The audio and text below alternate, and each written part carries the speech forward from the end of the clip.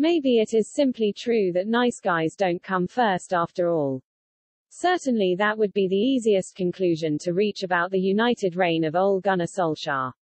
Nice guy. There is not much doubt, with barely a bad word to be found among former teammates, rival managers or United fans eternally grateful for the greatest moment in their club's history. But a winner, as a player certainly, but as a manager the tale of the tape after 3 years in the job would suggest not. 3 years in the post has delivered no silverware and an expensively assembled team treading water at best.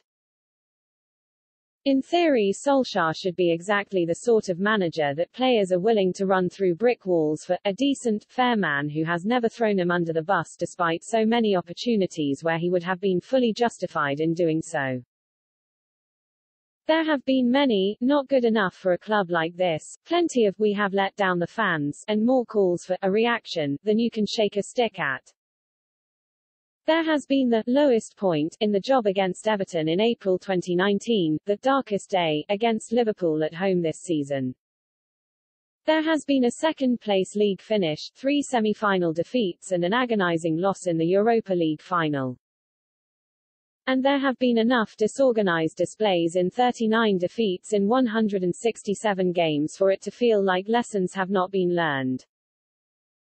Former teammate Rio Ferdinand broke ranks yesterday to suggest Ole should walk away from the job and hand the baton on. It was a significant shift for all that Solskjaer is unlikely to unilaterally break his own contract. But we have surely reached the point where there may be just one more spin of the wheel for the Norwegian. Defeat to Watford the other side of this international break could be the last straw.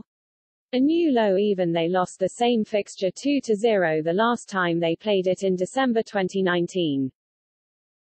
But if they win that, there is Villarreal away, then Chelsea, Arsenal and then Crystal Palace, and after them Young Boys at home on December 8 and then Norwich. One defeat in any of them could do it. Solskjaer has to go unbeaten through that run, to show consistency against the better teams, particularly Chelsea and Arsenal, to show he has a plan and have his players run themselves into the ground for him. Anything less will surely not be good enough to see him in the job this Christmas.